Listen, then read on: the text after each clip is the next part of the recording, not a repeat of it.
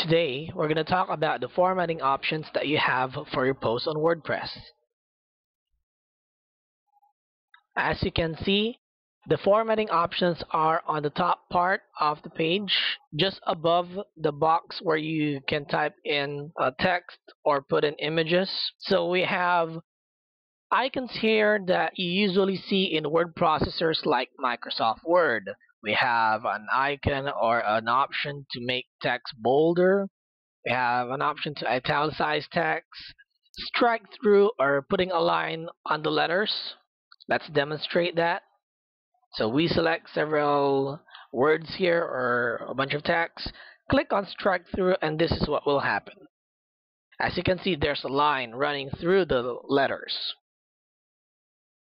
We also have the option to make a bulleted list or a numbered list.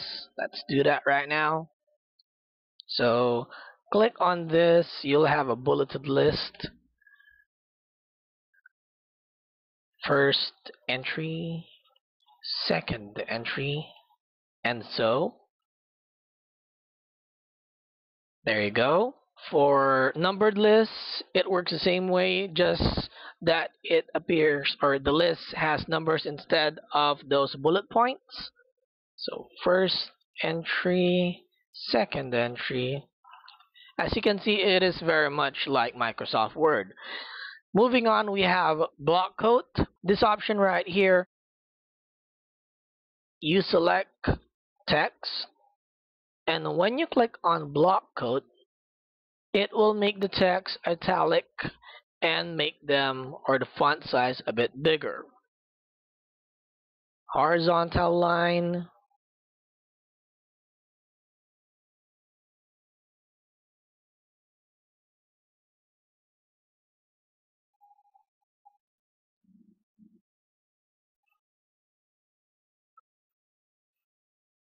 Okay, so the horizontal line, or this option right here, is so that you'll set divisions on your blog.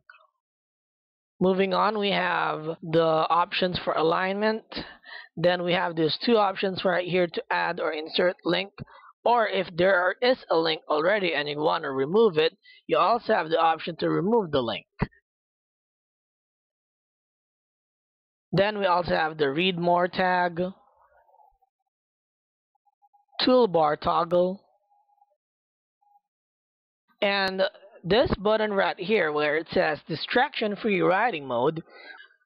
When you click on this, you'll be taken to this page.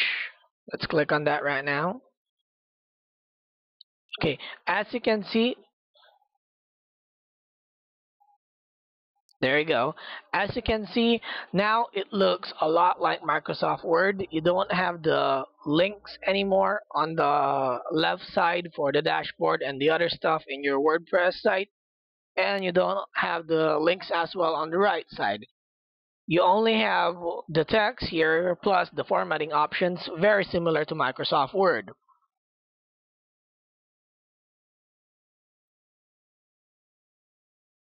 So as always, once you're done making the changes, save it.